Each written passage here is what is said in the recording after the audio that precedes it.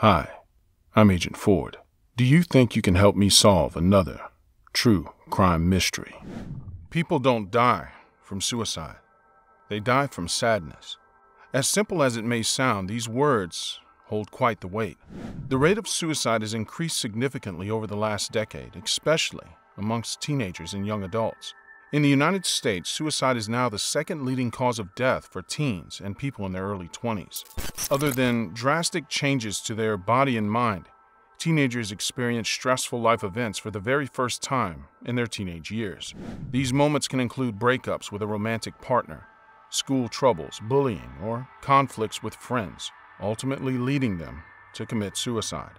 Today, we have the case of a 13-year-old named Rosalie Avila, who was bullied so extensively it eventually led to her own death. Rosalie Avila was born in 2004 in Cali Mesa, California. Freddie Avila, Rosalie's father, and Charlene Avila, Rosalie's mother, describe her as a girl who was full of life. She had a beautiful, bright smile that could light up an entire room. Rosalie enjoyed reading and liked dressing up as her favorite characters like Belle from Beauty and the Beast and Stitch. She was also fond of shows like The Walking Dead, Stranger Things, and Meet the Fosters. She always remembered her friends' birthdays and would go out of her way to get them a gift. She truly cared about people. Rosalie was an 8th grader at Mesa View Middle School in Yucaipa. She was a brilliant student who always got good grades. Rosalie had dreams of becoming a lawyer. However, her dreams disappeared into dust on November 28, 2017, when she committed suicide by hanging herself. Rosalie's father, Freddie Avila, was the first person to discover her hanging in her bedroom. Rosalie was immediately taken to Loma Linda Children's Hospital in extremely critical condition. The family later found a suicide note from Rosalie, leaving behind a message of apology to her parents for the pain she knew her death would cause them. Rosalie's last statement to her parents read, "Sorry, Mom and Dad. I love you. Sorry, Mom, you're gonna find me like this." On December 1st, 2017, Rosalie was declared brain dead. However, she was kept on life support for 3 more days so that her organs could be donated. She was taken off of life support on December 4th. Now, what possible pain could 13-year-old Rosalie have been dealing with to lead her to commit suicide? On December 4th, 2017, Rosalie's diary was turned over to the police as it revealed that Rosalie was a victim of severe bullying. In her journal, she had documented daily occurrences along with the names of her bullies. According to the diary, Rosalie sustained bullying in school for over 2 years. The kids would make fun of her braces, address her as a loser, and tell her she was ugly. Over the months, Rosalie's parents had also noticed some significant changes in their daughter's behaviors. She had become more reclusive and would often cut herself. Rosalie's parents even put her in counseling, but this was to no avail. Nobody knew what Rosalie was going through until she hung herself. Rosalie's parents were aware of the bullying, but not to the extent that Rosalie described in her writing. After Rosalie's death, her friend showed a video of Rosalie to her parents. The video was posted by a classmate who made fun of Rosalie while she was sitting alone by herself. In an interview, Rosalie's parents said that they've even been bullied themselves while their daughter was on life support. The Avilas claimed that they've received memes and very tasteless jokes on social media making fun of their daughter's death. A question many people started asking was if the school Rosalie was attending was aware of her bullying. In her journal, some occurrences went back to 2 years before her death. When you drop your child off at school, they take complete custody of the child. It is their legal duty to ensure the safety of the kids, and in Rosalie's case, the school blatantly failed this duty.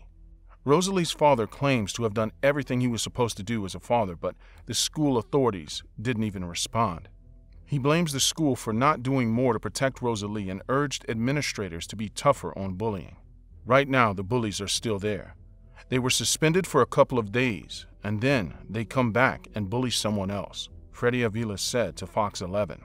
In a statement on their website, Rosalie's school, Mesa View Middle School, confirmed her death, writing, "It is with great sadness that we send this message to share that one of our young Mesa View Mustang students has passed away. No one can fathom the heartbreak and confusion that we are certain many of our students and families are feeling right now. After Rosalie's death, crisis counselors were also deployed to the school that is now available for any student who feels they need to talk with someone as they struggle to cope with their feelings. The school also held a candlelight vigil on December 1st to recognize Rosalie's life and support her family.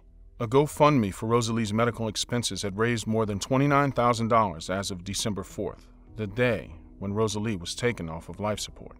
The GoFundMe page revealed that Rosalie had big dreams. As I mentioned before, Rosalie wanted to become a lawyer, but she was also a talented artist. Tragically, her potential would now never be put to work. Rosalie Avila is one of the many children whose bullying led them to commit suicide. Mallory Grossman was a delightful 12-year-old young lady from New Jersey with a significant grin who cherished cheerleading and once made gyms to assist kids with disease. She likewise was supposedly being tormented on Snapchat and different stages, as indicated by News 4. That very day when Mallory died suddenly, her mom complained about the supposed harassing to the school. Her family has now uncovered that she passed on by suicide.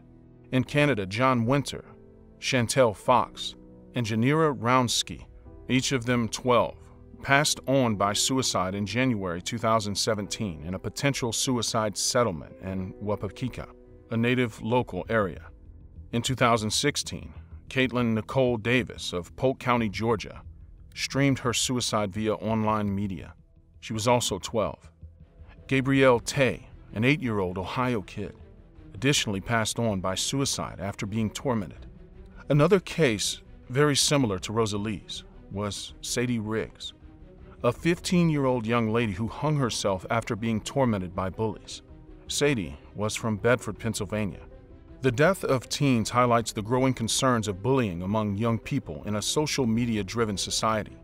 Family members of Sadie hope that her suicide will be the start of a movement against bullying. In California, a 10-year-old passed away by suicide after a video of her fighting with classmates turned into a web sensation on the app, Musical.ly.